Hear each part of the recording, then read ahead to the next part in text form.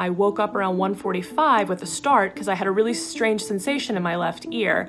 I remember feeling something by my ear, my right ear, so I just sort of swatted at it. Like the feeling of like fluttering deep in my ear. It was awful. And I grabbed a Q-tip to see if there was, water or something. And when I gently swabbed, I felt movement. And when I looked at the Q-tip, there was something black on it. And I knew. The head of the department took a look in my ear and she's like, oh yeah, there's a bug in there. She's like, don't worry, this happens all the time. They're like, oh, do you have a bug in your ear? And I'm like, how would you know that? And they're like, this happens often. I'm like, what?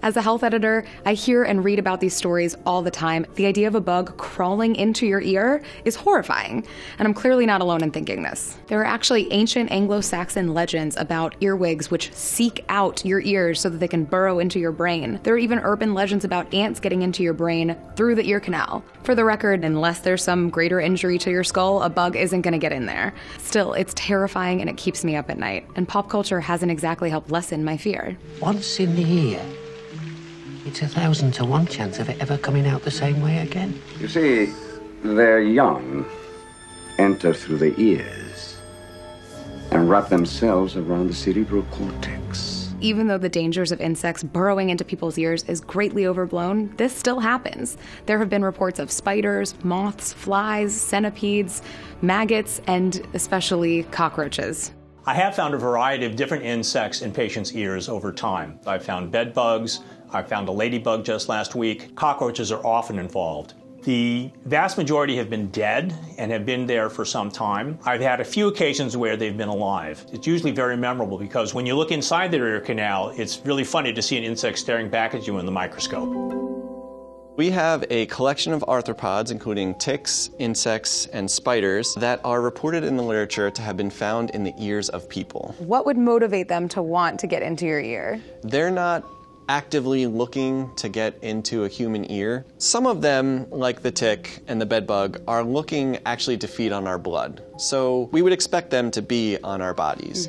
For ticks, they are looking for areas where the skin is a little bit thinner, so it could be one reason that they're found in ears. In general, a lot of the time that an organism would crawl into an ear is because they're looking for a dark, protected place. A lot of these organisms are active at night, they're cryptic, so they like to hide, and several of them are attracted to lights at night. Like the scarab beetle, if you're on your mobile device at night in bed, they could be attracted to that light and just land somewhere nearby and then crawl around from there. And which one would be the most common to end up in an ear? So cockroaches are probably the most common ones that end up in people's ears. There is one memorable case where there was a live cockroach that I saw when I was working in an emergency department. It was a small cockroach that was easily seen once I used an otoscope to visualize the inside of the patient's ear canal. Thankfully, it actually climbed out of her ear canal into the otoscope. In a measure of true justice, I shook it out on the floor and the patient stepped on it. German cockroaches are considered to be the most common cockroach pest in the world, and they are only found in human homes. They're not found outdoors, they're not found anywhere where humans and our garbage are not. There is some evidence that earwax could be attractive to cockroaches because that wax emits sort of a fatty acid smell that's similar to what might emerge from meats or other things. This is the American cockroach, and it is the largest cockroach that we're going to find indoors in the United States. But how can this guy fit into somebody's ear? So we have here a representation of an ear, an actual life-size ear canal, and there's been some new research showing that they can almost be flattened and still survive. They hide in really tight cracks and crevices, and there's actually a behavioral response that they have because they like compression on multiple sides. They like to be swaddled. They like to be swaddled, yes.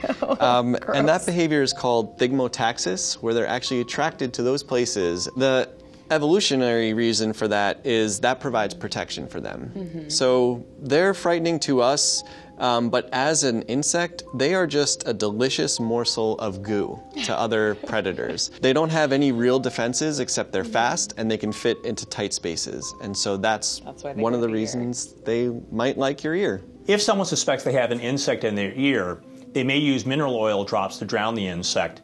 before going to the emergency department. In an emergency room, the physician can usually make the diagnosis and can remove at least part of the insect.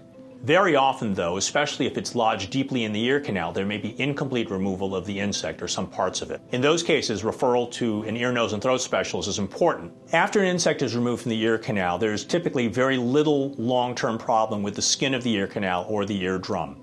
The inflammation is usually very superficial, so once the ear is clear of the insect, the long-term danger from having this foreign body in the ear canal is really quite low. There have been a number of studies that have looked at how often certain hospitals have dealt with foreign body obstruction. A foreign body obstruction could be anything from a wad of paper, a bead, or something slightly more alive that's in your ear. According to these studies, a number of pediatric hospitals, emergency care centers, and ear and eye infirmaries across the US and in other countries deal with over 100 foreign body obstructions a year. And about 10% of those are insects. And the most common insect they're finding are cockroaches. But this also may be more likely to happen in certain geographical regions. One particular study that took place in Southern California over the course of a year saw 98 foreign body obstructions.